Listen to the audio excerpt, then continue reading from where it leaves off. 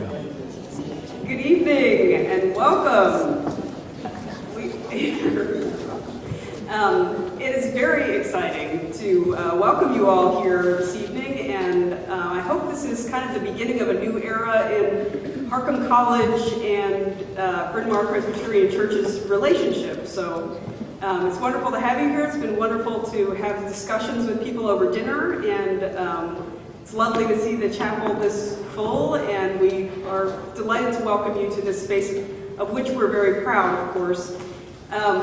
And we actually at Bryn Mawr Pres have been doing for this year a theme in our adult education opportunities, and then our theme was bread.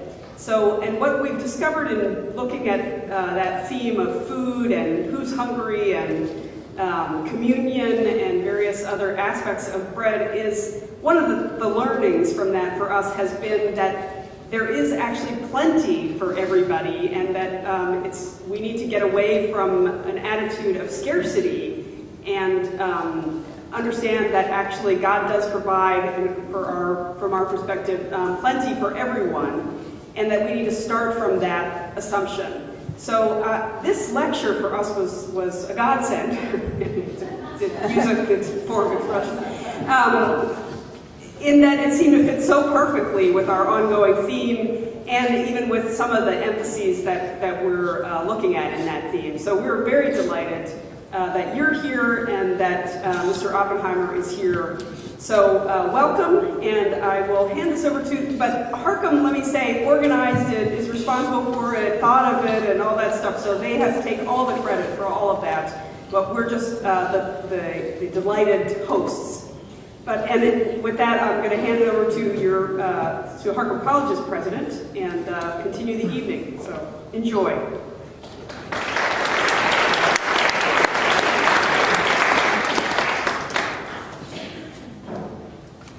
Thanks, Pastor Nicole. Welcome to the second in our lecture series for celebrating our centennial. For those of you who may not know, most of you probably do, Harcum has been around 100 years now. We've always had a good relationship with Bryn Mawr Presbyterian. For many, many years, our graduation was in the larger facility, the sanctuary. Until last year was the first time it just got too big and started outgrowing it. And we had our graduation on the great lawn in front of the Academic Center. So we're really very pleased to be back with Bryn Mawr Pres. In fact, I've never been in the chapel. It's a beautiful facility, and I feel very fortunate that we able to partner, and I really appreciate the hospitality. I'm not going to take a lot of your time. I just wanted to say hello. Introducing Gary Oppenheimer tonight is Professor Alex Holoski, so I'm going to invite her up now to do the introduction.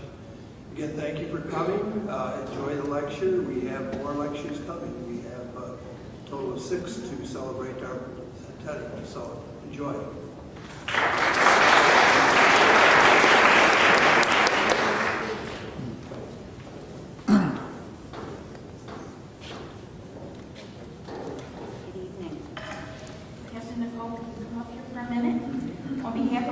College, thank you for welcoming us into this beautiful space and for all the support and resources you devoted to making this event a success. Also, special thanks to Chef Ruth for a delicious and nutritious dinner. There literally was no food left behind, so thank you very much. Pastor Nicole, we'll get to her. Thank you.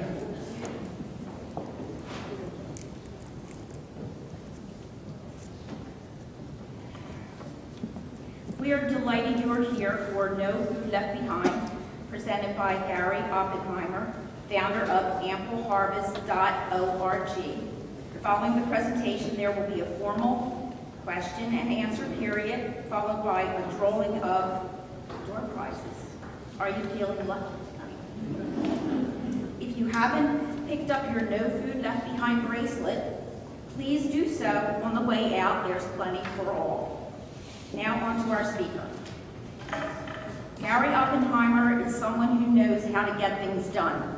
In 2009, Master Gardener had an idea to reduce food waste and help feed the hungry in his community by connecting those with extra food to food pantries. In just 7 years, his ampleharvest.org was born. 3 years after, ampleharvest.org has registered nearly 5,000 food pantries nationwide. Did you know that within a few miles of Bryn Mawr, there are more than 20 food pantries from Wynwood to Marion to Philadelphia and Norristown, where home gardeners can donate their excess produce because of Gary Oppenheimer and ampleharvest.org. In 2010, Gary was named the greatest person of the day by the Huffington Post for confronting hunger and food waste in the United States with creativity, generosity, and passion. Gary Oppenheimer has grown more than vegetables. He's grown a powerful community, building enterprises that help fight poverty, malnutrition, obesity, diabetes, and food waste just by making connections. Please welcome our very special presenter, Gary Oppenheimer.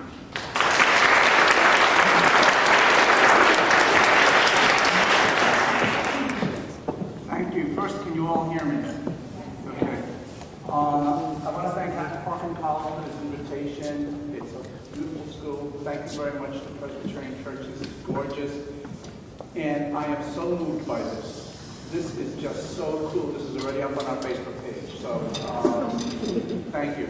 And probably I should thank you because also, there's no food left behind slogan I thought from President Bush. He'd actually borrowed that from somebody else. So whoever came up with something, left something, thank you to you.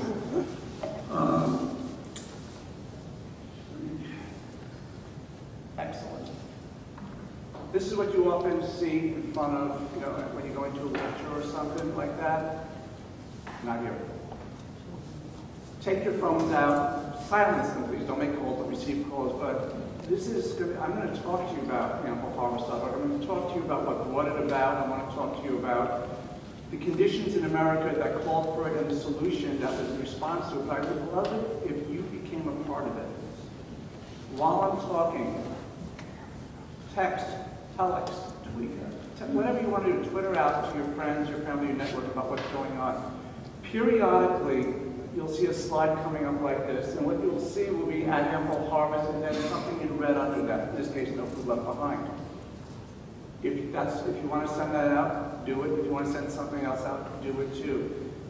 The heart of ampleharvest.org is a very viral campaign. It's people saying, I get it, I like it, I want to be a part of it, turning on to their own network of friends and family across all 50 states to share this information. So, number one, please be a part of this and feel free to use your phones and tablets to send it out. We are on Facebook, we have a blog, Google+, Twitter, obviously like everybody else. Follow us, get engaged with us by social media. As I talk about this, I'd like you to think about how this applies to you. What is it that we've done that actually moves you? And what is it that we're doing that actually might apply to where your passions are and how you could take those particular things forward? This is not an end game solution. This is not the final step. This is an important big step and it's a good innovation.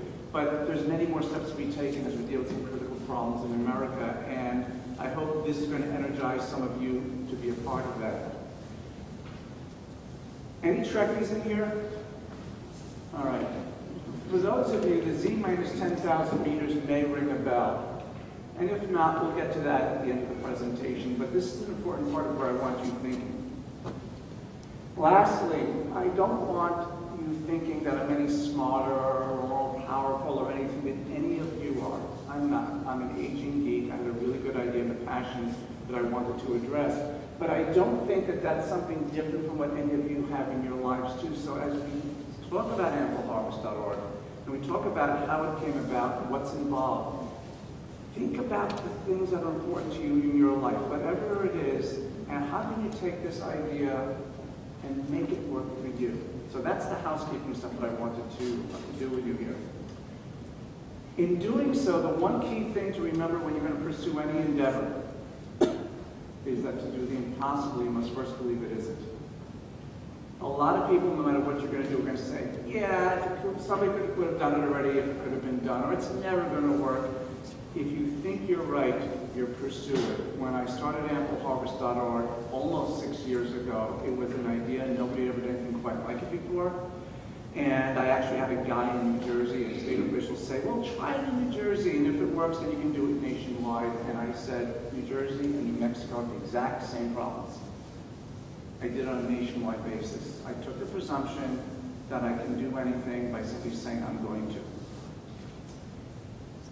This is probably a number you haven't seen before, and if you don't want to count the zeros, it's $1.033 trillion. We'll get to this at the end also, just keep that in mind. It's a big number. You know, I think it was Senator Fulbright who once said a billion here, a billion there, so you're talking real numbers. We're talking over $1 trillion here. So we're going to be breaking this evening down into 4 big areas, and as we're doing this, I'd like you to think about questions, because there are going to be things that are going to come to you and I want you to ask me about, and maybe criticisms or things you want to challenge me on. You know, we can have that discussion. I do want this to turn into a discussion when I'm done speaking. We're going to cover wasted food, the impact, the solution, and the future. Let me start by asking a show of hands. How many of you are aware of the fact that wasted food is a serious issue in this country? That's more than I would have seen a year or two ago. It is a very serious issue. More than half of the produce in this country is not consumed. And this is a global issue, by the way. We're going to talk about the United States, but this is an issue that spans across the entire world. 4% of our energy and 12.5% of our fresh water is lost because of the food that we're not eating. Now, you might think 12.5% of the water, well, New Jersey's relatively wet, we've got a little snow outside, but our biggest agricultural state is California in a perpetual drought, and they're just wasting away their water. So the impact of the waste of food goes beyond the food you don't eat. It's the other resources that we are using and then wasting. Half the produce in this country is not consumed. This is from a report from the National Resource Defense Council. If you're interested in seeing it for yourself, then I would strongly urge you to read it. You can find it at ampleharvest.org/NRDC. It was written by a friend of mine, Dana, who's brilliant. And it goes to the point of how significant the food loss is. And by the way, just for the record, everybody's at fault. It starts at the farmer and ends at you're in my kitchen table. So it's the entire spectrum of where food moves. But for example, 2% of all potatoes, 8% of the corn, and almost a fifth of all the wheat in this country is not consumed. And 6% of the land on which things are farmed simply don't get harvested. So instead of thinking about lost food, I'd like you to start thinking a little bit bigger and start thinking about lost opportunity. Because that food represents an opportunity for the health of the nation and the people in it. I just came back from England. My daughter is living in London. She recently graduated from Cambridge, and she was suffering from a little bit of homesickness. So I did a daddy intervention and actually flew out there with a piece of New York Sunday Times, some stuff from Zabar's and stuff, and we had a lovely time out there. We went on there's something, a big Ferris wheel type thing in London called the Eye, and we went there, and after that we went to the Belfast, which is a big battleship. And I was thumbing through the gift shop, something I normally don't do, and here was a book in the gift shop, a replica, of course, from 1942 for American servicemen serving in Great Britain. And this was to acclimate American servicemen about what life is like, the culture, the language, the people, so that they would melt as good as possible. I opened up to a page, and of all things, and this is purely coincidental, what I opened up to reads, waste means lives. It's always been said that Americans throw more food into their garbage cans than any other country eats. That was 1942. We haven't gotten any better. But it's not a new problem. We've been having this for a long time. For me, this was a tipping point. In 2008, Bill Marsh, a photographer for the New York Times, did an article. The New York Times did an article about the waste of food in America. And Bill Marsh, was a photographer for the Times, assembled this picture. This is a representation of the food wasted or lost, I should say, in America by a family of 4 in 1 month. It's about a pound a person a day. It's about 100 billion pounds a year. Now, at the time, ampleharvest.org didn't exist. I was doing other things. This was not really on my mind a whole lot, but this stuck with me. It was a very good visual to tell me there's something that I wasn't aware of that was not right. And a year later, it clicked. What we've all seen is this. This is the waste of food, whether it's from a backyard garden or the food out of the back of the supermarket, or maybe stuff that's been thrown away by a farm because the food that was harvested was either below grade or too small or too big, or what is now popularly called ugly fruit. Have any of you heard the term ugly fruit? If you haven't, you will. It's the stuff that's perfectly wholesome, perfectly edible, and perfectly perfect, except for the fact that it doesn't quite fit the specs that a supermarket wants. It gets thrown away. There's now a movement underway to try to get that food back into the system so that it doesn't get wasted. But this is where a great deal of our food actually goes.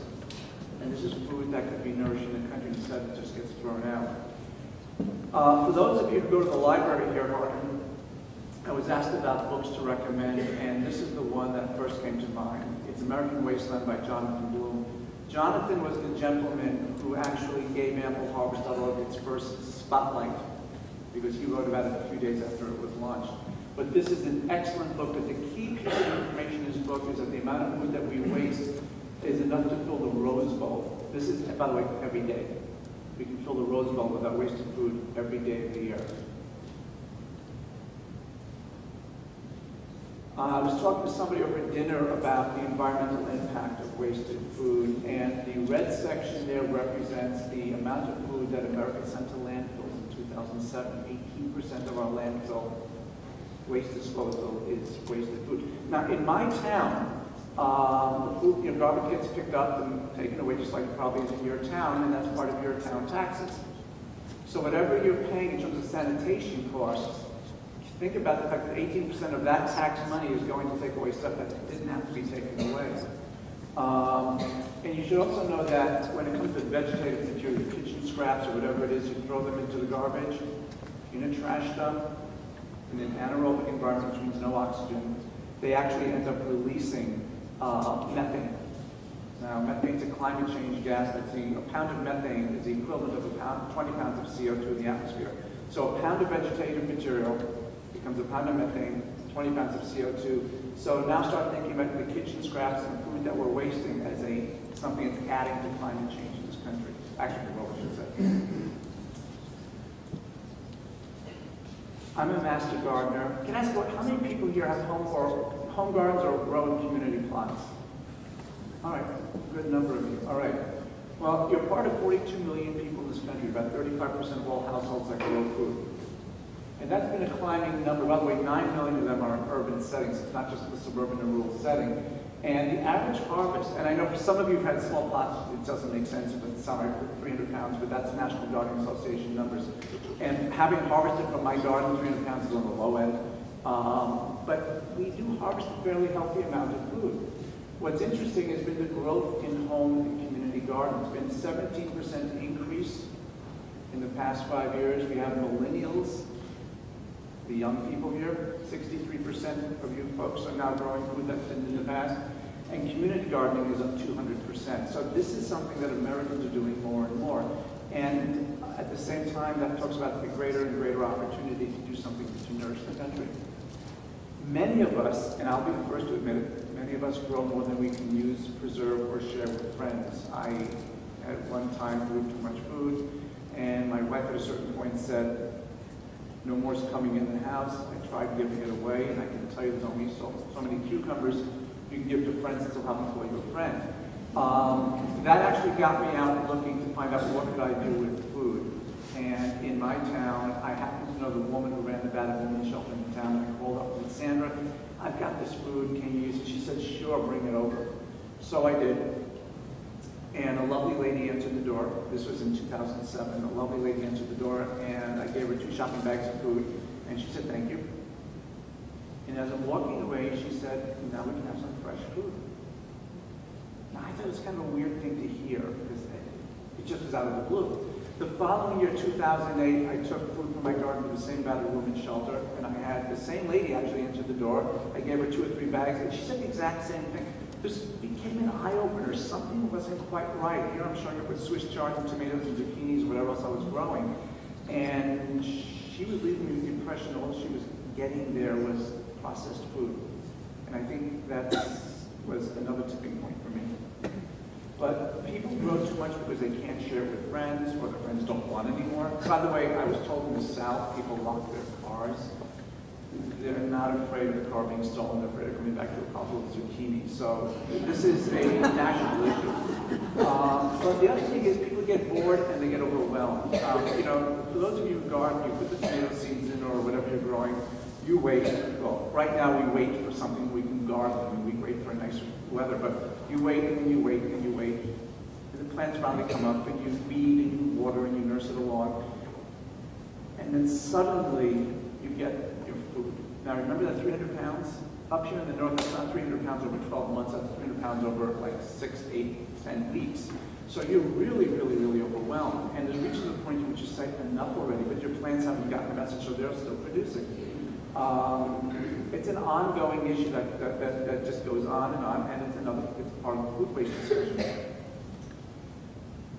The USDA and the National Resource Defense Council both talked about the source, the amount of wasted food and where that food is actually wasted. They have all these numbers, which are all really not too important for this discussion, except for the red one here and the green one here. On a national level, this represents the fruit, this represents the vegetables on a national level that are not consumed.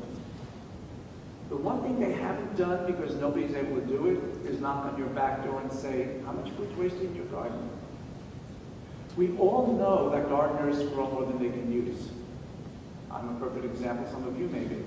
But that's never been documented. So whatever these numbers are, the amount that's lost from home and community gardens needs to be added into here.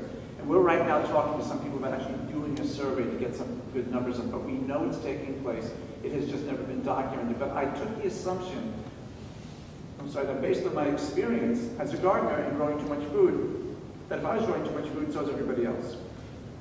Which means this number, these 2 numbers here may well be a good deal bigger than that in terms of the amount of food wasted in America. Now, to give you an idea of the scope and the waste of that food, I'd like to read you a few letters.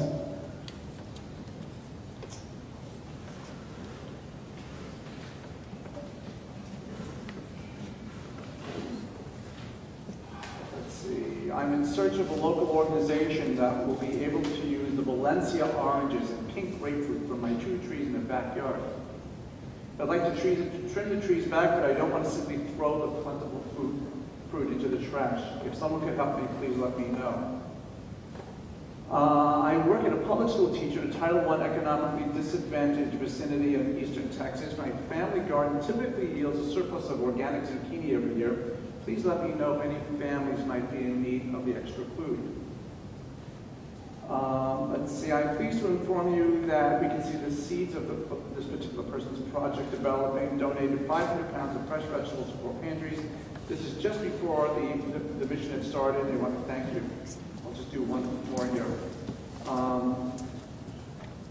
We'll do this one. I'm a gardener in the warmer months. There is a need in my community for help with food. Last summer I had too much produce, no way to share. Please let me know how I can fix that problem. I have lots of these. I think those who did it right were thinking it. This is not a local problem. This is on a national scale. Those letters come to us from 49 states. I haven't yet received one from Alaska, but their growing season's really short. But people do grow stuff in Alaska. So what's the impact of the food that we have but that we don't use? All right. We have 50 million people in this country who are food insecure. That's basically 1 out of 6 Americans. So in this room, if you look around you, and roughly what your arm reaches probably 6 people, and if the other 5 people are not hungry, it's possibly you. The red here is not the Republican states, I want to be clear about that. This is the combined population of these 23 states that you now know what 50 million people looks like. More people in this country are food insecure or hungry than the population of Canada. I should explain food insecurity. It's a fancy term. We think about hungry people as somebody whose stomach is growling that haven't had food, and that is accurate. But there's another problem in this country in which you have people who have access to food, but they're not secure in that access. So if you open up your kitchen cabinet and there's a single can of tuna fish in there and that's it, you're not hungry yet, but there's a good chance you're going to be.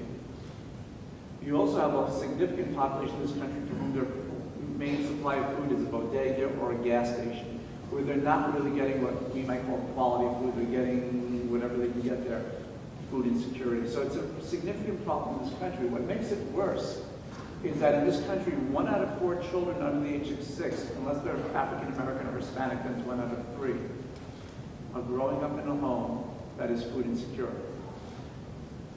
Think of that number of young people in this country who are not at a very critical age in their life getting the nutrition that they need and have families that can't feed them the way they would like to be fed, or they ought to be fed.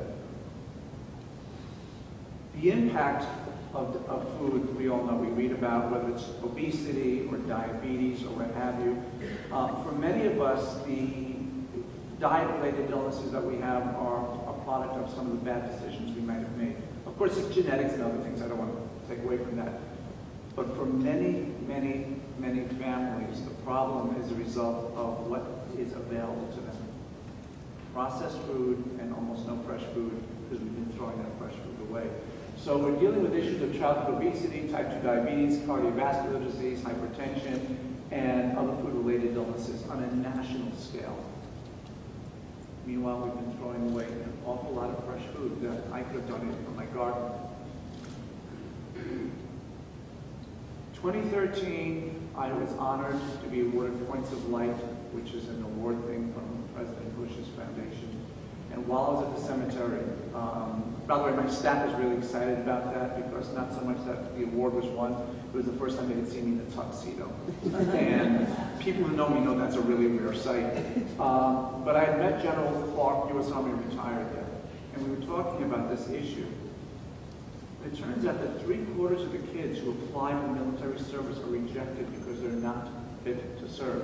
Now, granted, some of that not fit to serve may be psychological issues or something else, but for too many of them, they are physically not fit to serve. If you go back to the kids we're raising, the 1 out of 4 kids under the age of 6 and the food they're getting, we're creating a national security issue by having a whole generation of kids growing up who are not fit for military service. And Michael Pollan has well said that this may be the first generation where the kids die before their parents do, don't live as long as their parents. I also periodically get emails from people who are in need of food. Now, we're not a food bank. We're not a food pantry. We don't give food away.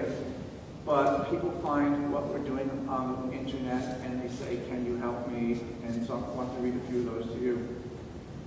Hi, I am in need of food for my 3-year-old son and I. My unemployment ran out and I still have not found a job. Can you help? Hi, my name is Judy. My family's in need of food. I found your site on the web. I'm disabled. My husband is laid off. There's only one child at home. She's 11. I don't have transportation. We get food stamps, but they don't last. We still have 5 days left before they come out, and we're completely out of food. If you know someone who can help, please let us know. We need food assistance. We have no food. I have 2 sons that are juniors at high school. I'm disabled. My husband works at a company. We filed for Chapter 13 to save our house. Our oldest son has Asperger's syndrome, Tourette's, ADHD, and OCD. We had to save the house for him. The budget that seemed to be good at the time, but now we're unable to pay our bills. Where can we get some food assistance? And there was one other one that came to me a couple of years ago that actually really hurt. A woman wrote to me with a letter very similar to this. I have trouble feeding my family. My husband's not well. I've got a kid. And she was active duty U.S. Navy. So we have people in our military who are serving us and are struggling to feed their families. The whole point of this discussion is to say that the discussion about the food issue is not a function of those folks on the other side of the railroad tracks. It's us. This is not a them issue, it's an us issue. I can tell you from first-hand experience. My wife was laid off a while back and she was unemployed for a year looking for work, but she wasn't able to find a job. Had we not had the economic buffer to tide us over, we might have been going to a food pantry, a middle-class family going to a food pantry. You go to food pantries, you go to soup kitchens, and it's not just people going in with worn, tired clothing. It's people who look like anybody else in this room who says, I need help feeding my family. I want to discuss what the food bank system, our food safety net looks like, because this is the heart of the problem, and it also, by the way, is the solution that I found. So we're going to start with well, let me jump point right there. The red dot in the middle is an organization called Feeding America. It used to be known in its earlier life as Second Harvest. It's a very big membership organization. They have a $1.1 billion budget. And they act as the nexus for all of the food banks in the United States.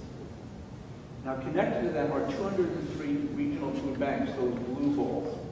And Phil Abundance, for example, covers this area. And I want you to think of a food bank as a warehouse. It's where large amounts of food come in. It's a distribution place. It's not where hungry families go to get food. It's sort of that intermediary point where food comes in. They get government food, corporate donations, donations from people like you, Feeding America. All sorts of sourcing takes place, and it comes into those. Connected to the food banks are food pantries. Now, I'm going to use a very generic term for this discussion tonight, because there are food pantries, there are soup kitchens, there are summer feeding programs, there are battered women's shelters. There are a variety of food programs. For the sake of simplicity, I'm going to use the word food pantry. A food pantry is a place that you come to get food to help feed your family. It's not a meal program. It's sort of like going to a supermarket without a cash register. You go in, you may, depending upon the state, you're registered or you're not registered, you get the food, and you go home. The working number we work with in the United States are 33,500 food pantries across all 50 states. By the way, that's up 5,000 from when AmpleHarvest.org started in 2009. So the need is clearly being met by the food pantries. They're in houses of worship, they're in civic buildings, they're in YMCAs. The one thing they aren't is easy to find. So here's what happens with food. On the lower right there, we're going to visualize a warehouse type setting. Then you have that blue line. Let's think of that as time. And that's an important line for you. I want you to think about it as a stretched out period of time. And then the food gets to the food pantries, and then it gets to hungry people. That's how the system works. So whether it's cornflakes or bread or what have you, it's distributed generally from the food banks to the food pantries over a couple of weeks, and it gets out to the people who really need it. But that blue line is a choke point in the system. And nobody ever noticed that before. And I looked at that and said, we can do better. Cornflakes, bread, the staples go very well. There's no real urgency in rushing dealing with that. And yes, some produce like potatoes or onions that are fine too. But most of the stuff that gardeners grow won't survive several weeks. And that's why you've always been told jars, cans, and boxes, no fresh food. The food bank system couldn't handle it because that particular choke point was too long, too narrow, too constrained to allow fresh food that's in the community to get to the people who really need it. So you have the jars, cans, boxes, no fresh food. So gardeners like me, that's not me, by the way, that's a beautiful harvest. But you have gardeners like me, and possibly like you, saying, I got this food, and being turned away from food drives. Has anybody ever driven down the street and seen a sign like this? Nah, they don't exist. Food pantries are, as I said, in a house of worship, someplace, they're in the basement, and there's no sign there. So even if you thought, let me find a place to donate to, you wouldn't know where to go. That happens, by the way, be the food pantry where AmpleHarvest.org first signed up. This is in northern New Jersey. It's the oldest Catholic church in the state. But that's the real heart of the problem, is that even for those who wanted to donate the food, who thought about violating the no the jars, cans, boxes thing, they didn't know where to go. So the result is that gardeners are basically wasting food. There's only so much you can use, the rest is going into compost, or worse, you're throwing it away. If you're not allowed to compost in your neighborhood, you're now adding to the waste stream, you're creating methane, all really, really bad things. So the idea that I had, and this is the aging geek in me, back in 2009, I had this idea of, well, what if we figured out a system to allow you to actually donate the food? And what I realized was the problem that we had was a twofold issue. One was people thought they couldn't donate the food because they've been always told jars, cans, boxes, no fresh food. And even if they want to donate, they didn't know where. So I thought the idea was, let's tell people you can, let's tell them where they can. Educate, encourage, and enable the donation of fresh food. So the one thing I realized was we had the food in the community, we had the need for it in the community, and oh yeah, now we have the internet. So while I've been running a community garden in my town, people had said to me, we really are frustrated by the fact that food is being wasted. And this just rolled off my tongue. There was no forethought to this, and this statement brought me to this stage. I said, if we're going to have an ample harvest, the least we can do is give the people in the community who really need it. They love the idea. That's why I discovered that I couldn't find a food pantry in my town. The nearest one was in Morristown, New Jersey, 25 miles away, according to Google, which I knew was wrong. And so I went home and had an idea, which was that. And I went on the internet the next morning to say, let me see if ampleharvest.org as a domain is available. And it was, and I bought it for $9. Now, I grew up hating waste. For those of you who've seen my TED Talk, it's largely saying my grandparents and mother always said, finish what's on your plate, kids are starving here, about inculcated the idea if you don't waste. I just spent $9, I was not going to let that go to waste. As silly as it sounds, and I, over a couple of hours, sat down and I started writing, what can I do with this? And 3 hours later, I had a fairly significant PowerPoint presentation outline put together, which ultimately became what is ampleharvest.org. This whole thing was an epiphany that came out in one seating. The idea was to enable growers to find a pantry, enable pantries to be found, but enable the growers to take food directly to the food pantries and to bypass the choke point in the system. So the result would be that the processed food that the food banks always provide to the food pantries would be delivered to the food pantries as it always has been. No change there. The difference is that the food that the growers had, instead of going to the compost, could now be going to a local food pantry in case people really need it. It didn't seem like rocket science to me. Still doesn't. Although I have to say I haven't quite figured out what rocket science is. But the point is that that was the fix to the system. And the reason I brought up the thing earlier on about what are your passions, because sometimes those fixes are not terribly complicated. This was a really good example of how simple a fix to a problem can actually be. So the net is that food from a harvest, instead of being blocked from going to a food bank, could now go directly to a food pantry. And once you were connected to a food pantry in your neighborhood, that was a permanent, lifelong, sustainable connection to the food pantry. For the rest of your gardening life, every time you had too many tomatoes or zucchinis, you knew that St. Mary's Church or Beth Shalom or the YMCA was there to take the food and you would donate it to them. So in effect, what the goal here was not to have a problem where you had continual fixes, but actually have a solution to a problem, which is the blockage of the food. And by the way, the blockage of the goodwill, I should say, because if the fact that you wanted to donate the food but you could afford it in the past, this unleashed the food and your goodwill.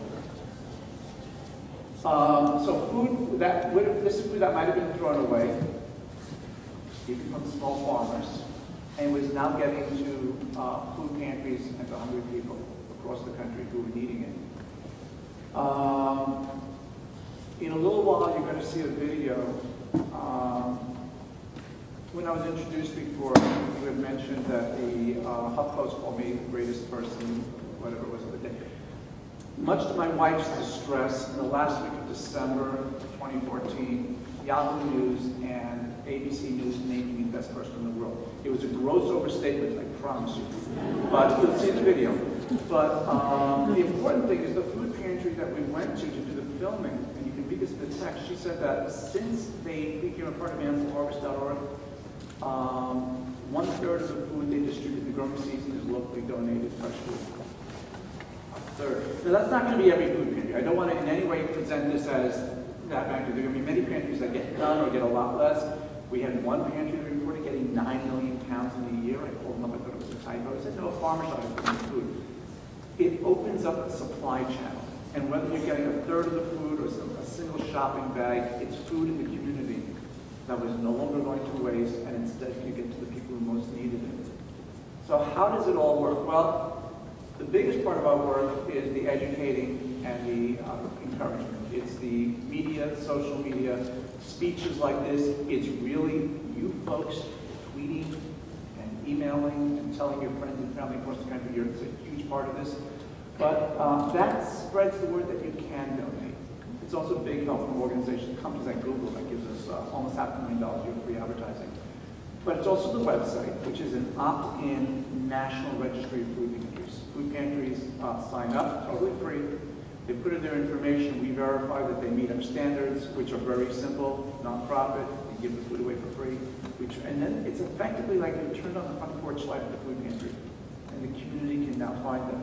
So what happens? You're a gardener, and you say, okay, I've got way too many cucumbers here. No, I don't want to lose my friends. I heard this guy on stage who lost some, so I don't want that to happen to me. So you put in your zip code, and how far you're willing to travel, up comes a list of pantries that are in our system. You then pick the pantry that's most convenient to you, and up comes the information that they put in, and then you deal directly with them. So one really cool thing about animalharvest.org is we have zero logistics. We don't touch the food, we don't see the food. We've made a bridge, a link between you and the food pantry in your town, which is really cool for everything except the fact that we can't brag about your food because we don't get to see it, but we're bragging about you being able to do it.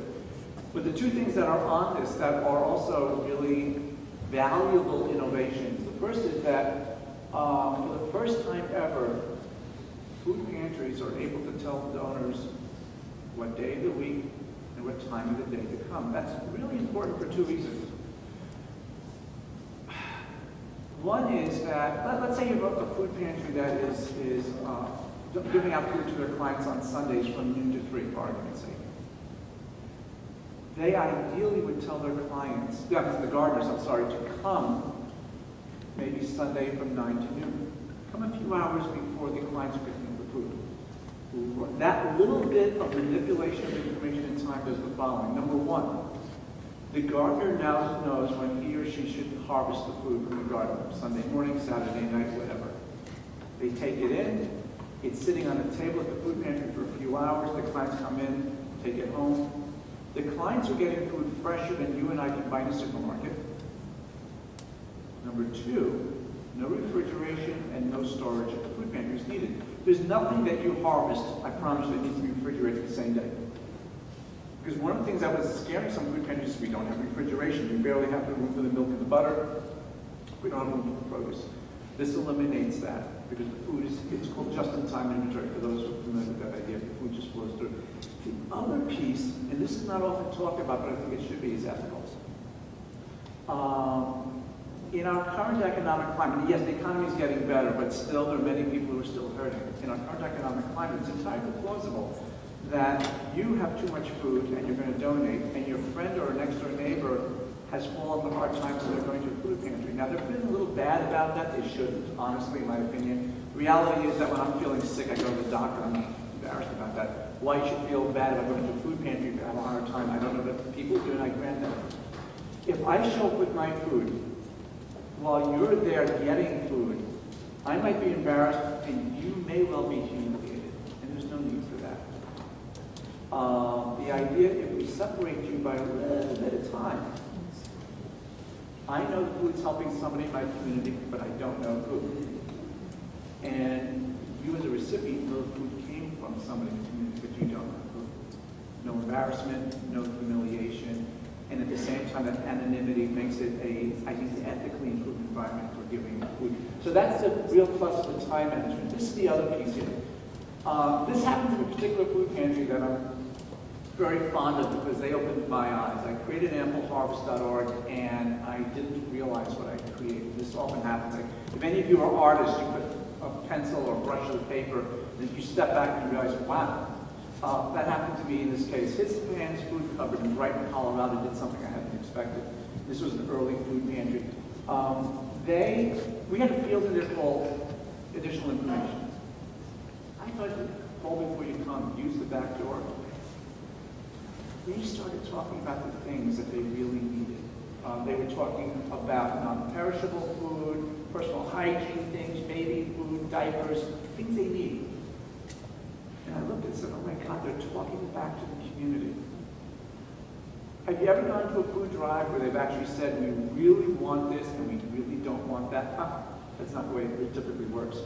For the first time, we were giving a food pantry the chance to tell the donors, we really could use this. And I realized that this made a dramatically improved environment in terms of the market now, because the people who were donating food could actually be guided towards what's most needed. For example, somebody in a food drive wouldn't be bringing pork and beans to a pantry serving a Jewish or Muslim community, for example. And that makes for a much more efficient system. So this opened the door for a two-way link now between the need and the donors in the community. There are lots of innovations in ampleharvest.org, and this is the type of slide that you're always told in PowerPoint not to do because it's a lot of bullet points and boring, but I want you to just the red one because these are the ones I think are most important. Number one, reduces food waste. And in my opinion, you now know how I feel about waste. I think that's a really critical thing to be doing. Number two, you didn't build really anything new or connecting dots. We're using the existing legacy infrastructure of the growers, the pantries, and the internet. This is a lifelong solution. Once you know you can donate the food, it's fixed. You're not going to waste food in your garden anymore. You and probably your circle of friends and neighbors now know that the food can be donated. We clean up on the environment, reducing the waste stream, of course. And lastly, and this is something to think about, the nation's healthcare costs can get reduced. When I first rolled out ampleharvest.org in 2009, Sasha Abramson wrote an article a week or two later in the Huffington Post about ampleharvest.org. And he wrote something, I never heard of this guy, he wrote something that had not crossed my mind before. He said this will probably have an impact on the nation's long-term healthcare costs. Now this was happening during the Obamacare debate in Congress, so it was big on the discussion. But when you think about if finally we're getting fresh food to young people, particularly who don't have access to it, if we're getting kids fresh produce instead of canned produce that's in heavy syrup, or fresh vegetables rather than vegetables and salt, you have a chance to reduce the incidence of type 2 diabetes or reduce the incidence of things like hypertension down the road. So this allows us to actually improve the food system and improve the nation's health. This is such a cool picture. I went to school in Bridgeport, Connecticut a long time ago. It's an urban city, for those of you who haven't been there. It's a fairly tired urban city, and yet a gardener in the Bridgeport area donated this food to a food pantry that otherwise just would have gone to waste. This is the opportunity. This past year, something wonderful happened. Now, anybody here work for the federal government? Good, then none of you have heard of this. This is great. Uncle Sam has a program called Feds Feed Families. Now, this is Uncle Sam's Food Drive. This is where all the agencies, Commerce, Defense, and Interior, they all run a food drive and they all compete to, just like any other food drive you participated in, to collect food and then to give it to local food banks and food pantries, et cetera, et cetera. The traditional jars, canned boxes, no fresh food type of things. After 2 years of trying and with the final assistance of Congresswoman Prindy from Maine and Michelle Obama's office, ampleharvest.org was incorporated into Feds Feed Family. What it meant was for the first time, government employees around the United States learned that they could donate food from their gardens. Now, given the government is the largest employer in the country, and given 35% of the people on the average, are home gardeners. My estimate's that 1 million gardeners in one fell swoop learned about the opportunity to donate food. And it was really kind of cool, I have to tell you, we get Google alerts all the time coming up talking about when AppleHarvest.org, starting to see blog write-ups on commerces and on Department of Defense and other blogs coming up. That was really kind of cool. So this is going to be hopefully continuing to go on, but this was something where in one fell swoop, a whole chunk of this country learned that the solution to hunger is in the backyard. March 2009, remember that thing I talked about? I registered AppleHarvest.org as a domain, spent the $9. And, okay. May 20th, 2009, AppleHarvest.org actually rolled out. May 18th, May 20th rolled out. It rolled out 3 days later than I wanted, which is actually pretty good considering what was involved in building it. And for those of you who ever want to build something like this, don't have lawyers in the picture, you can keep things moving very fast. So that was AppleHarvest.org on day 1. It was a local food pantry in New Jersey. June 20, a month later, we're up to 100 food pantries. That's August 20.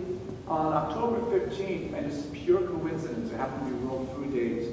We had the 1,000 food pantries across the country that were part of AppleHarvest.org. And they continue to grow. And today, it's more than 7,100 food pantries in all 50 states. Now, you're not seeing Hawaii and Alaska on here, but yes, they're included too.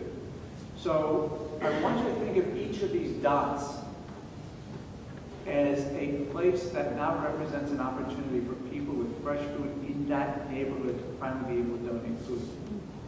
Now, if you're looking at this map and you're seeing something weird, there is something weird. And it's not just AppleHarvest.org.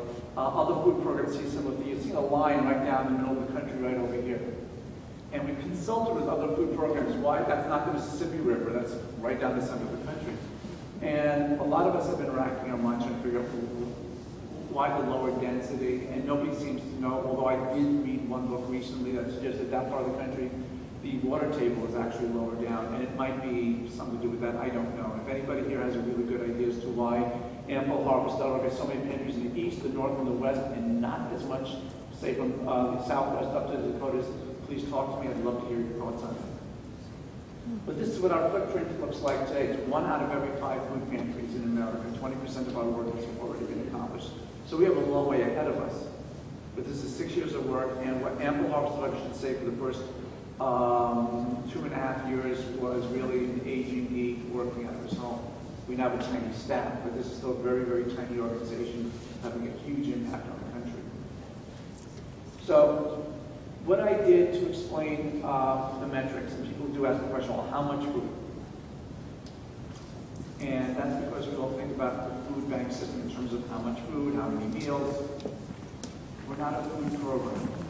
We're a program to eliminate the waste of food. And there's a very different perspective if you take a look at that. The discussion has to be not how much food, it's how much opportunity to stop the waste of food. So, the question of how many pounds, how many meals, we can't answer that. We tried it a little bit. We did do surveys in the beginning. We did discover that food pantries are really, really, really bad at measuring the food. Many times they don't. It's simply, we said, how many pounds? We got things on boxes, truckloads, crates, bushels, baskets. We realized we were barking at the wrong tree. What we did realize was, as a food waste solution, it's essentially a funnel. How big is the funnel? So that red dot down there is Washington, D.C. That's Miriam's Kitchen. That's a soup kitchen that's not far from the White House. It's actually one that the White House Kitchen Garden actually donates fresh food to. And I drew a 9-mile radius circle around it. That's about 250 square miles. And then I asked the audience, how many gardeners live in 250 square miles? Now, it depends upon where you are. In Center City, Philadelphia, not many. Go to Bucks County, a lot more. So it depends on where you are, but wherever you are, it's probably not zero. The impact of AppleHarvest.org is that footprint, that dot, multiplied by these dots. How much of America are we covering, and how much opportunity are we giving to people across the country to recognize that the solution to hunger is in their backyard, that they can donate food they used to throw away? And this has been one of the challenges for us. I'll be very honest with you about getting financial support from foundations, because this is a whole new way of thinking. They're usually thinking about how many pounds of food or how many meals. This is what you would normally expect. They're not thinking about unplugging a blockage of the food that had been blocked in the past. They're just thinking about looking at the trucks and stuff like that. So we're in a very different space, and it's one that we're struggling to deal with. Yeah, the question, as it says, the opportunities. Ultimately, I'd love to get to a discussion of how much nutrition can we get, but we're not in a position to do that yet. You all heard about this, so I figured I'd bring the video for you. 3 millions of hungry Americans rely on food pantries to eat. But often that means a diet of canned and processed food. So when this week's CNN hero saw that local pantries were lacking fresh produce, he came up with a simple way to help. Found it in his own backyard. Watch. Pancake mix and syrup. The system we have in America is you donate canned goods or dry goods to a food bank. Fresh produce is almost never available. Horseradish. I had an idea about how to not waste food. We're having an ample harvest. The very least we can do is give it to people who need it. They'll be enjoying this tomorrow, Andrew. Ampleharvest.org enables people who grow food in home gardens to easily find a local food pantry to donate their excess produce to. Nice big one.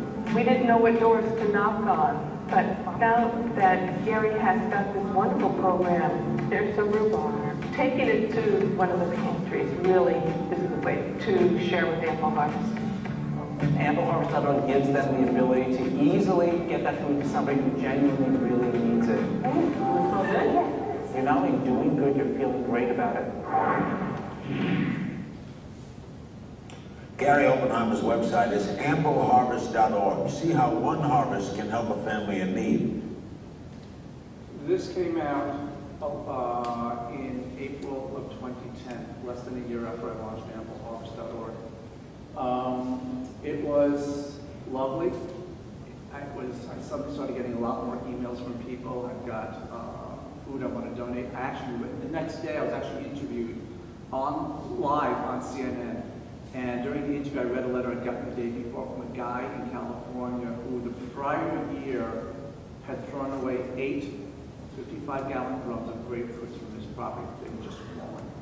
And now I can donate them to the community. So this is, by the way, that's what it looked like in 2009. So any aging you see it's good aging, believe me. So the feedback that we've gotten from about ampleharvest.org, I will just read you a few very short ones, have been a lot of lovely letters from people like you. I love what you're doing, good for you, God bless you. It's all nice stuff. We're not doing it for that reason, believe me. It's nice to get the accolades, but this real story is not about what I or my staff is doing. It's what we are enabling 42 million Dartmouths across the country to do. So this is from Jen Chapin, Harry Chapin's daughter. The concept and the design of ampleharvest.org are so beautifully simple and so simply beautiful that it's a joy to spread the good news about it wherever I go. Vince Cerf, does that name ring a bell to anybody? He's considered the father of the internet. As a matter of fact, if you watch Saturday Night Live, I think this past Saturday, they did a spoof about it. Let's see, Gary, it's a terrifically positive message at a time when positive messages are in short supply. This is from John Carson, not John E. Carson, but John Carson was President Obama's Director of Community Engagement. Ample Harvest is one of the most innovative groups I've ever met. And check out their Centerpieces for Pantries program at ampleharvest.org/holiday. And I'll explain that in a bit. So we've had people that are well-known and lots of people who are just regular folks like you or I are saying, this is a great idea, this is lovely. So we've had a great deal of excitement about it, and tons and tons and tons of media coverage, which has just been lovely. I had mentioned, I'm going to stop from this for a second and go to that because it's on the screen. I mentioned what John wrote about ampleharvest.org, Centerpieces for Pantries. In October of 2012, I had an idea. It was coming up on Thanksgiving and the holiday season, and people are going to put up whole, bouquets maybe on their holiday tables, and you can't see the person across the table because they put flowers there and stuff like that. So I said, why not replace those whole arrangements of flowers with a nice basket of uncut fruits and vegetables, and then donate that to a food pantry the next day? Why not let it grace your table one day and feed another family the next? So we created Centerpieces for Pantries program, which we trialed also the name of this year's Skip the Flowers, but we're sticking with Centerpieces for Pantries. You can read about it. Yeah, I'll tell you, FTD did not like that one.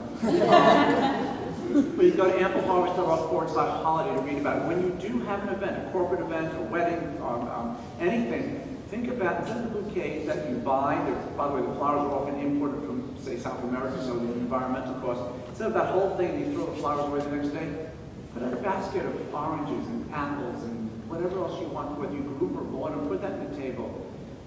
And then you can give that to a food pantry the next day. The food you donate through as a result of Ample Harvest, it doesn't have to be stuff you grew. It can be stuff that you have. And certainly that would be one way of doing it.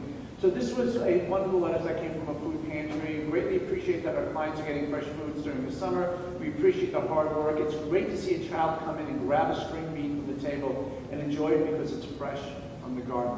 You have so many kids in this country who have no idea what fresh food is actually like. I had one teacher write to me in 2010 saying that she brought an apple and I think it was an apple, peach and a cucumber into the classroom.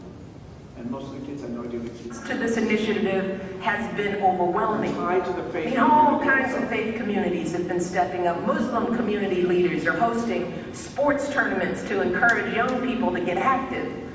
The Jewish Community Centers Association is working with JCCs around the country to grow gardens and to get fresh food in underserved areas.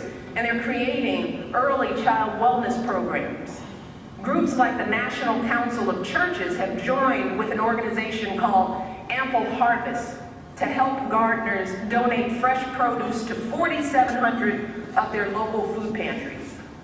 Now, I have to tell you that the First Lady's staff we've had wonderful support from the White House, both the President's wing and the First Lady's office. And the President's staff had said, hey, you may want to listen to her speech. This was the first anniversary of Let's Move. They just celebrated the 5th. And I had streaming on my computer. I was doing something else, and she starts talking. And I said, gee, it'd be nice if she talked about ampleharvest.org. And all of a sudden, my wife was wondering, why is he screaming upstairs? So the First Lady has not only spoken about ampleharvest.org, but she wrote about it. There's a beautiful tabletop book she wrote called American Grown. And it's a lovely, lovely book. There's a whole sidebar in about ampleharvest.org. But early on, we were partnered with the National Council of Churches. We're not a faith organization. We're not a religious organization. But 70% of the pantries in America are in a house of worship. So us working in tandem with all faith communities is critical to the success of ampleharvest.org. So we have both landing pages, which are pages Google will bring you to, and brochures for whether you happen to be Christian or Jewish or Muslim. And they were each done by people in that faith community to help us tailor it so that if you happen to be, for example, somebody's Jewish and you're coming to ampleharvest.org through that Google ad, you'll be seeing a piece that's about something called Tikkun Olam, which is the Jewish idea of repairing the world. If you happen to be Muslim, you'll see something about tzedakah, which is the Arabic word for doing charity. And Christian, it's built around the Christian love story. As I had said, that we're tied to the faith community. Their ethics to me happen to be very important in terms of how something like this works. So the considerations were in here. This is where it ties to all the faiths. You're helping the hungry. It's a gleaning function. There was separation of the donor and the recipient, and just caring for the environment. Very soon, later than I would like, but very soon, you're going to see a new ampleharvest.org launch. We are rebuilding our technology from the ground up. Ampleharvest.org was hand-coded in 2009 by 3 volunteers. It's today is held together with digital duct tape. I made up the word, but it perfectly describes it. And we're right now having it rebuilt, a whole new look and feel, the new logo and everything else about it. It's going to be the same organization with many new capabilities in the website, so you're now seeing what our new look is. And we wanted to evoke the idea of offering somebody some food. By the way, the original designer had that in red up there, and I said we've had enough trouble with people thinking we're ampleharvest.org. So we made it green to look more like a tomato. So this is what the site's going to look like. It's very pretty. Hopefully you'll visit it soon. I talked about this a little bit of the Skip the Flowers thing. Now, remember I said Skip the Flowers would go back to Centerpieces for Pantries? Go to ampleharvest.org/holiday. You can read about this, and I hope you'll all do this. And by the way, you're all being asked to donate food and stuff like that around Thanksgiving. People are hungry all year long.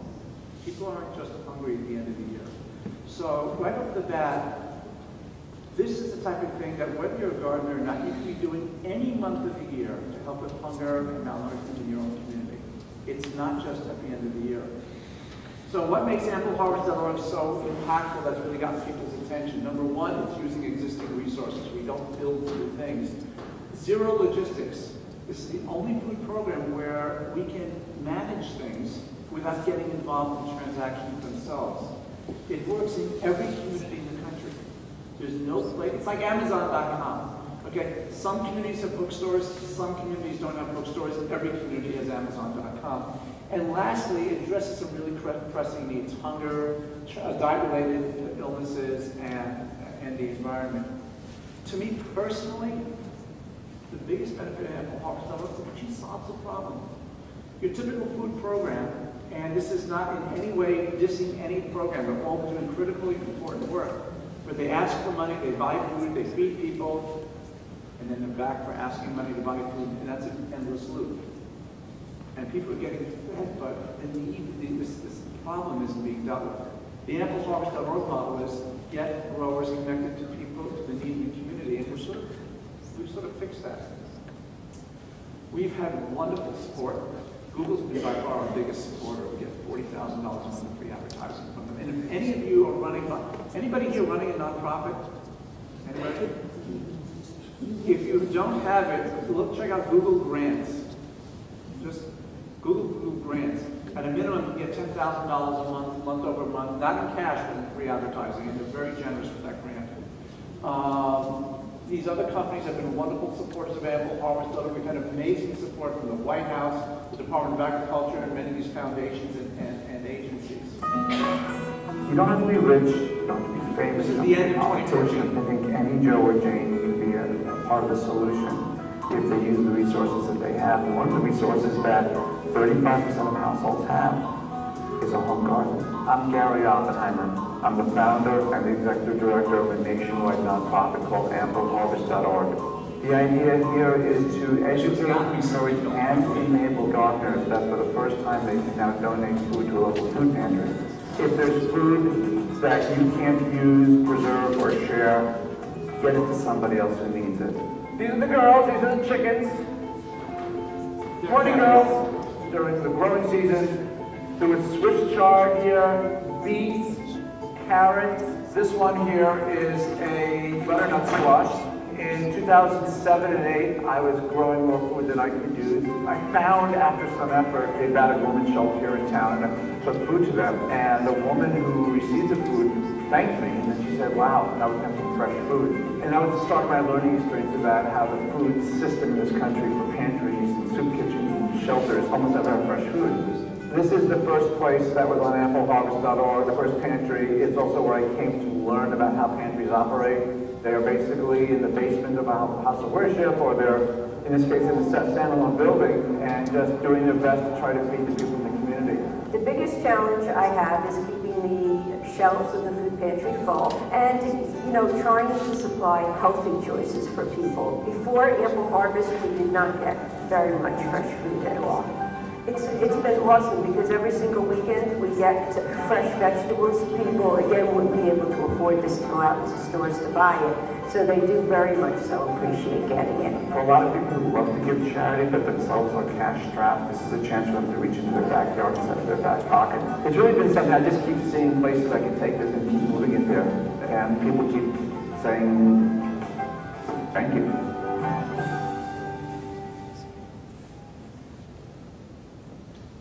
So, a little bit more on just the monies. By the way, now you saw the first video, CNN, and this is just from December of 2014.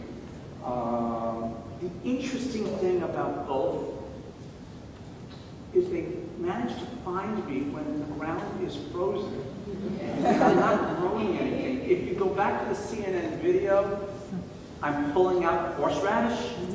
It overwintered.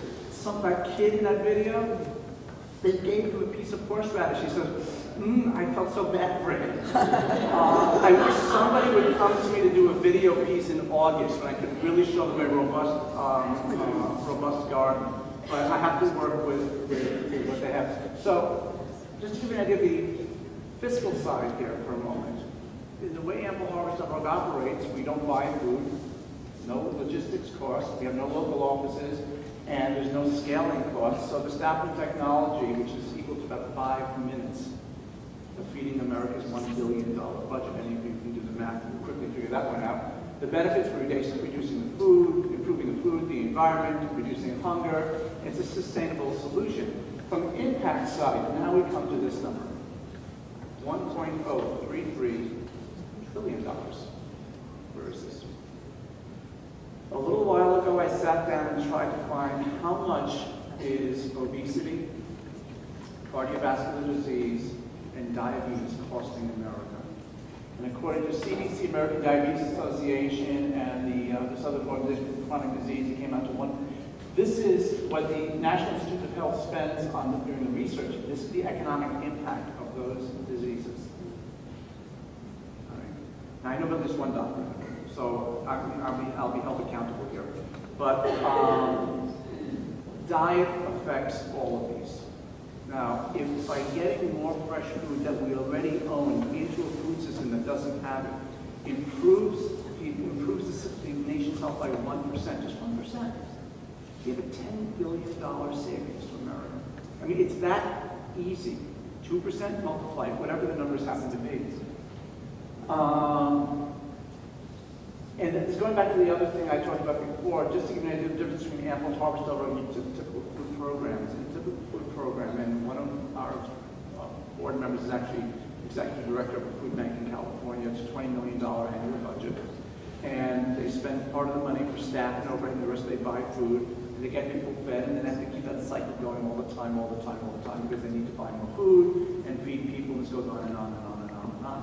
AmpleHarvest.org model is a much lower cost. Our budget's $500, and you connect the growers to the opportunity, and you sort of solve that problem. So we're working at actually dealing with the problem. We're actually working not so much to feed people, but to actually get people fed. I've never done this before. I don't know if any of your phones are going to be able to pick this up, but this QR code, if you catch it, it'll take you to our support page, or you can simply go to AmpleHarvest.org/action. We'd love to see you get involved and join with us on this effort. There are many different ways you can, and I'll be happy to talk to you about it. But you can go to AmpleHarvest.org/action or /support. And if you happen to know of a place here in Pennsylvania, or across the country that's looking for a speaker, you can get that information at AmpleHarvest.org/speaker to actually do that there. Z-10,000 meters. We had no Trekkies in the room, or did we have one? Any? You know the reference? All right. By the way, this is a week after Leonard Nimoy passed away. This is not put in here because of that. I've used this in past presentations, so I want to give due homage to what he did. I am a Trekkie, but also just the man himself. But in this particular movie, Wrath of Khan, the Enterprise is being beat up on all sides by the bad guys, and they're being outgunned and outnumbered. And one of the things that Spock and Captain Kirk used to do is they played 3D chess. This is an early series, and so everybody knew about this 3D chess game. So in this particular movie, at one point, Kirk goes to Spock and says, "Spock, do you have any idea of anything we can do?" And Spock looks at him and says, "Captain, he seems to be, the other guy seems to be thinking in only 2 dimensions." Kirk immediately turns to the helm and says, "Take us to Z-10,000 meters." The idea is, which means go vertically down, don't go left or right, go straight down. The idea is, this goes back to solving a problem that you may encounter, that I sincerely believe that many of the solutions to many of the problems we face is actually right under our nose. The solution that I found with AmpleHarvest.org was not something that took a research grant. It didn't take anything fancier than just putting pieces together. It's been under our nose the entire time.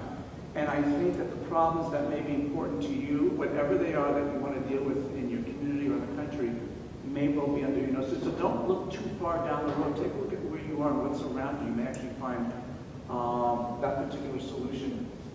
I want to thank you all. I really enjoyed this, and I really hope that you guys, ladies and gentlemen, have a lot of questions for me. I really, really, really enjoyed the Q&A, but thank you very much.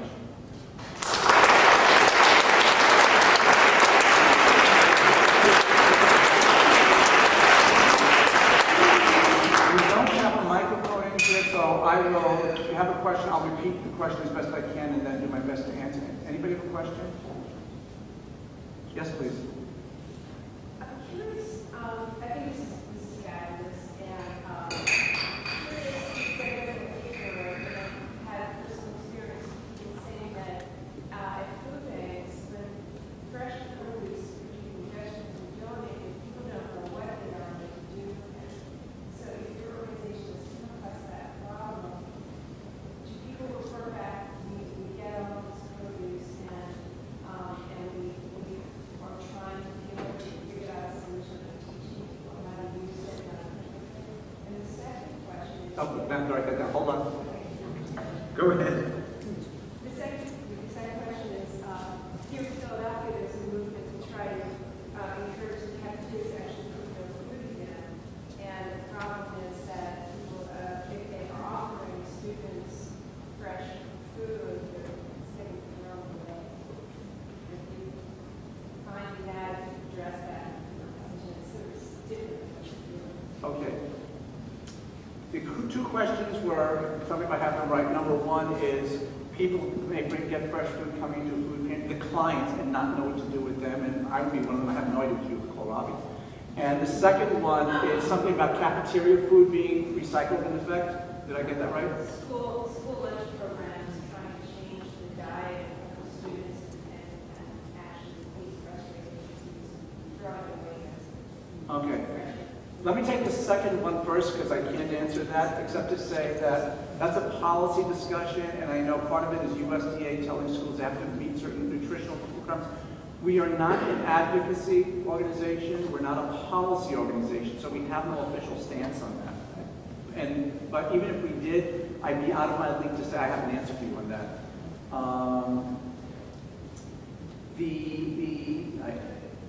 There was a wonderful thing today on Facebook that I saw, and you may see it if you're on Facebook. Somebody put up, I think, about 24 pictures of what school lunches look like in different places around the world.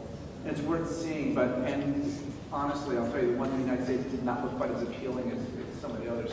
Let me go to the other question. It's a much more important one, and it's a really, really good one. Gardeners like to grow really strange things.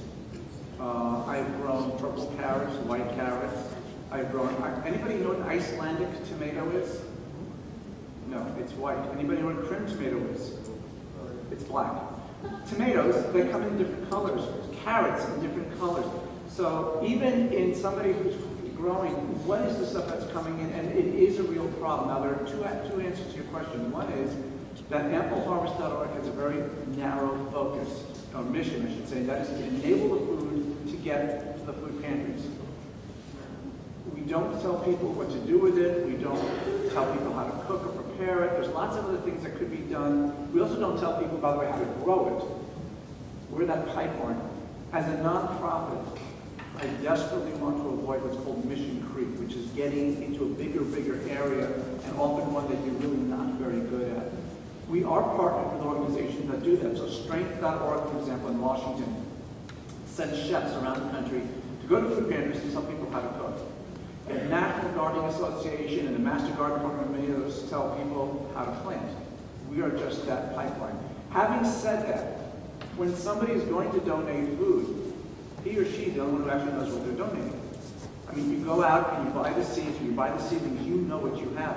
One of the things that we do want to build in ampleharvest.org is a tool that is going to allow people who donated the food to actually print out a form that says what it is they've donated, but also have some basic information about that food. We've been looking for some funding for that type of piece. It's not there, but it's on, it's on, that would identify the food. I've had this discussion a lot with staff in the past, and I had the perspective that my German Jewish grandmother and a Creole grandmother make rice two very different ways. There's no one recipe for rice. So for us to be presumptive and say, this is how you cook this would be the wrong solution. My attitude is, this is what it is, go ask your grandmother. That's the best answer I can give. Questions? Yes? Having instituted mechanisms by which you receive feedback from these food pantries, telling you what exactly you're giving away as opposed to throwing away. Well, the food pantries don't throw anything away. I mean, I want to be clear about something. The pantries almost universally tell us when food comes in, the shelf. It's a person that people go to. You raise a really interesting point, by the way. There are people who have this presumption that if you brought fresh food to a pantry, nobody's going to want it. They want to just go. It's not true. When fresh food is laid out on the table, it's usually the very first thing that people gravitate to. So the idea that it's a wasted effort is totally, totally, totally false. So pantries are not throwing away that food. The feedback mechanism from the pantry, we get ad hoc information from the pantries. I read one of them from a food pantry, for example, and you saw another lady in the video talking about it. There's no formal mechanism. As I said, we had tried surveys, the data was all over the place, and we realized it was the wrong question. We are not seeing that. Am I answering your questions? No, I should say. Okay, all right. Yeah, make the presumption that if you donate food, particularly fresh food, it is going to be taken home by somebody, it is going to be eaten, and it may well be eaten by a family in which a child has not had fresh food before. The child was used to getting sliced apples in cellophane from McDonald's instead of a real apple, for example, or mushy carrots in a can instead of a real crunchy. I mean, that's a whole new experience for some kids. And the hope is that once you know that apples are really crunchy or the peaches can dribble down your face, as you get older, you're going to be wanting to eat more of that stuff and less of the processed stuff. And that will lead to a healthier diet for you. Questions? Yes? Can you talk a little bit about chickens? You're talking about chicken scaring. It's just so funny because lots of girls like, oh, you're careful with chickens. So we can talk a little bit about like where I live, the borough, this borough, we can't find 5 chickens. I live in rural northern New Jersey. I'm on a large property, and I can pretty much have anything I want. It turns out the deed on my property explicitly prohibits oxen to hit, but I can have anything else. I was a real disappointment. I always wanted a pet ox. But I went to my wife and daughter a couple years ago and said, I got some chickens. We have the space. And they said, we don't want chickens. They're smelly, they're noisy, they're blah, blah, blah. Get some bees. Which I thought was kind of a terrifying mistake because I don't know, it's stunk. And I prevailed, and we got some chickens. We got 6 girls. Well, we actually got 4 girls and 2 roosters. I got rid of roosters. I only wanted hens. And it turns out there's no smell, and it turns out that there is really no noise to speak of, but there is eggs, and they are a magnificent waste disposal system because all our kitchen scraps go to the girls. Now it either comes in egg or fertilizer every day, which is really, really kind of nice. The bizarre thing is that in my town, now mind you, it's a big 80 square mile rural town, up until about 6 months ago, you had to have more than an acre to have chickens. So people on half an acre couldn't have chickens. Which you might think, that's not so bad, except for the fact that chickens are legal in Manhattan. And so now you're trying to figure out how is it that I can be in my apartment or brownstone and have chickens, but not in just. I think a lot of it is an old wives' tale sort of mentality. Look, if any of you go to an old Ward's or Sears catalog from prior to World War II, and just Google it, you'll see it. It's really, really kind of cool. Whenever you bought a set of dishes, there was always the normal of cups and saucers and plates, and a gravy boat, all these sorts of things, and there was one weird dish in there. It sort of looked like an orange squeezer, except that it had a raised lip with a thread inside. There's only one of them. And it sort of phased out after World War II. What they were was something that you could take a mayonnaise jar, an empty mayonnaise jar, put water in, screw it on. It's what you kind of gave water to your chicks. Prior to World War II, when you started a family, when someone brought you dishes, there was a presumption that you may well have chickens. They were very prevalent across America. And they were a source of food, and a source of eggs, and sometimes amusement or whatever. It's the fact that we've stepped away from that, and this is outside the apple harvest level discussion, by the way, even though I have 6 girls. The fact that we stepped away from that is kind of unusual. To me, it's that we stepped away from our food a little I think that my neighbors would attest to the fact that the chickens are a non-issue. And in my town, once we finally changed the ordinance, that if you're under an acre, you're limited to 6 chickens, they discovered the world didn't end, the bears didn't rip up the property, nothing smelled like, just went on as it always had. So I would encourage you to tell your town council that if you can have chickens in Manhattan, why can't I have them here? There's roosters make noise. Hens shouldn't be a problem. Questions? Yes?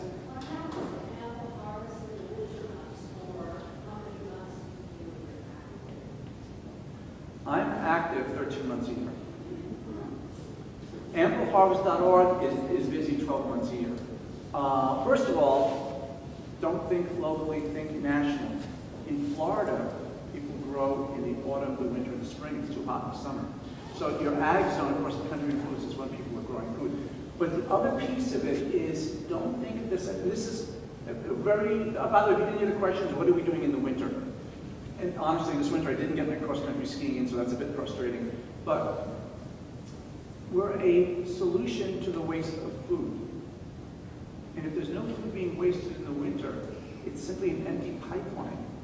That has to be maintained. We're adding new food pantries, we're still reaching out to growers, because eventually the growers are going to be having food. And by the way, in part of that outreach to the growers, we're telling them that, you probably never used all the seeds in that seed packet anyway. Typically 30, 40 seeds, how many tomato plants you're going to plant for yourself. But if you knew you could donate food, you might actually plant more stuff. So getting to people early in the year, like in February and March, when they're starting to go through the catalogs and getting itchy about turning over the garden, is a great time to say, you may want to plant a little bit extra if that's what you want. We are busy 12 months a year. It's a, for one thing right about, we have nothing to do with that October to December crunch to get food, all the other food programs. This is 12 months. We're growing and expanding and maintaining a virtual pipeline of food. And frankly, also I should tell you that people who are having a centerpiece of the table are going to be eating at the top stuff in the dead of winter. Yes? You discussed issues with gardening and that ways.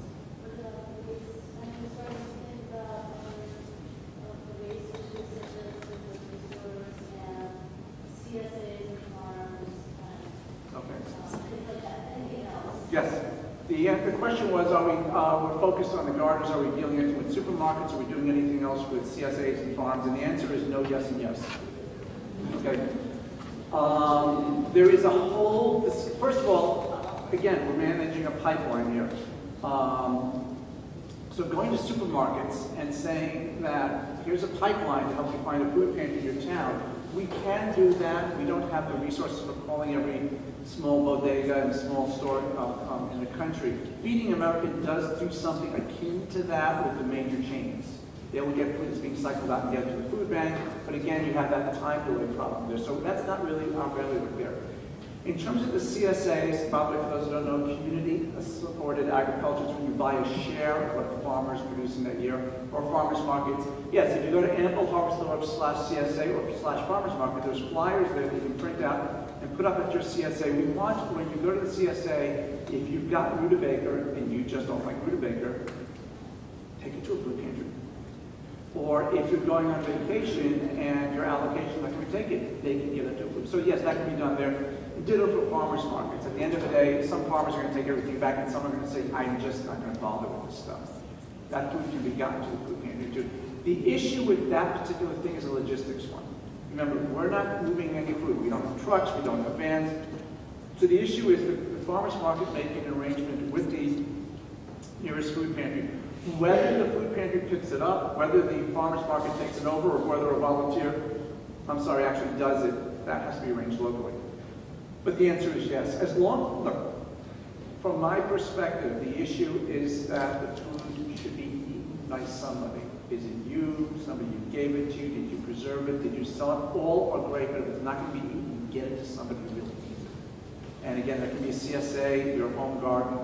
By the way, we're talking about gardens. There's also rooftop gardens, kitchen gardens, herbs. I mean, I don't think it has to be a big amount of food. It can be a small amount. Yes? Oh, God, that's a difficult problem. That's where we spend a lot of time. Remember that thing that you can't find them? We can't find them either. We work with the food banks. It's word of mouth. It's people who go to a house of worship and they say, "You have a food pantry," and they find out it's not on ampleharvest.org. It's an ongoing. Actually, I have a list in my pocket. I should tell you this. I think I have it in my pocket of food pantries in the towns where they signed up today or yesterday. Is this it? No, it's not. I'm sorry. In the past 3 days, about a dozen food pantries across the country have signed up. They hear about it. There's an exchange of information with other food pantries. People in the community go to them. One of the things on ampleharvest.org's action is to ask you to find a food pantry in your town and encourage them to sign up on ampleharvest.org. There are things that people who have boots on the ground in the community can do that nobody else can do. And you go to the food pantry manager with a flyer that we give you, and it says, listen, there are 4 things you tell the food pantry. Number 1, it's free. Number 2, you don't need refrigeration. Number 3, you don't need storage. And number 4, it's free. You got to say that one twice because that's really important to them. And to sign up for this, you are then making yourself visible to the people in your community who really, really help you. More often than not, they'll then sign up. But it's, yeah. Sorry? Oh, we're not telling you to create a pantry. If you want, if your question is how do I make a pantry, I would contact the regional food bank in this area of Phil Abundance and say I want to get a pantry. That's their stuff. We have nothing to do with people creating pantries. We're linking pantries that already exist to the food in the community. I wouldn't even begin to tell you what the legal or any other requirements are. Yes?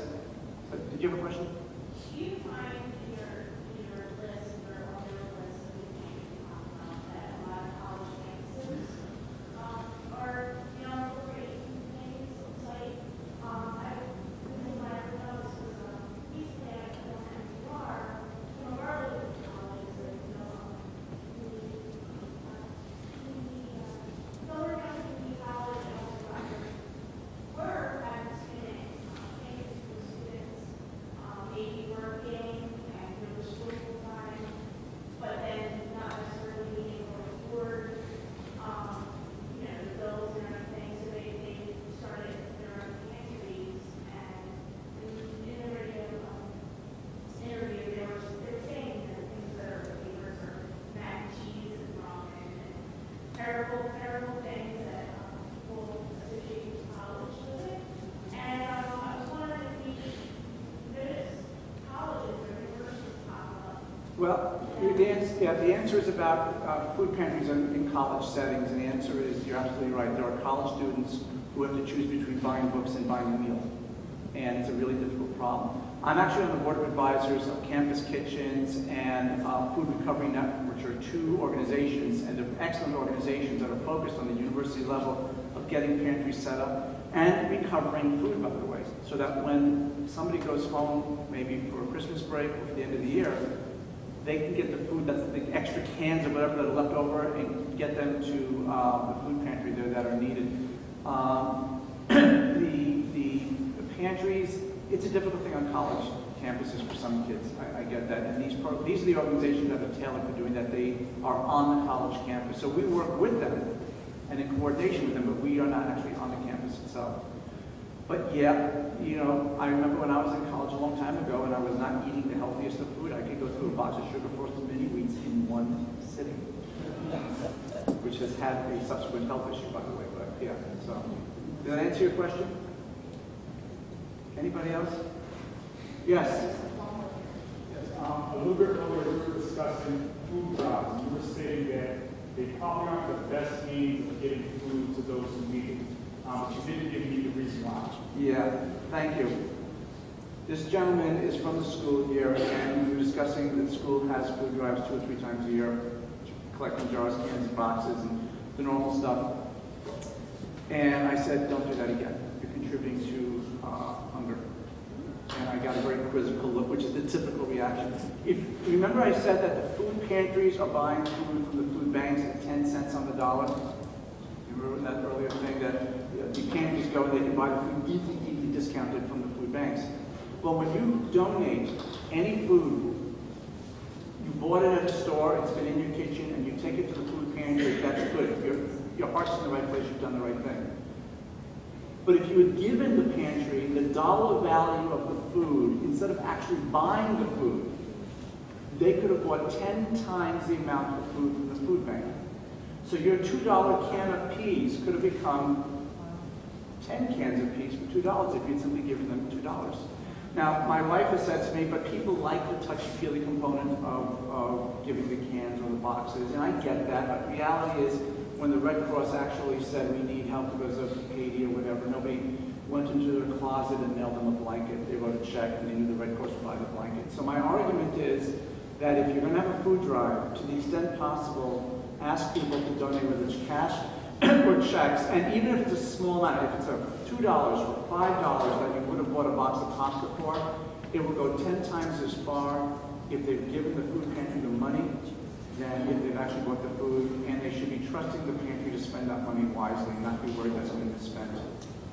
That's the answer to your question, so thank you so much for asking that. Hey, Gary, thank you for that awesome presentation. Thank you. You have a little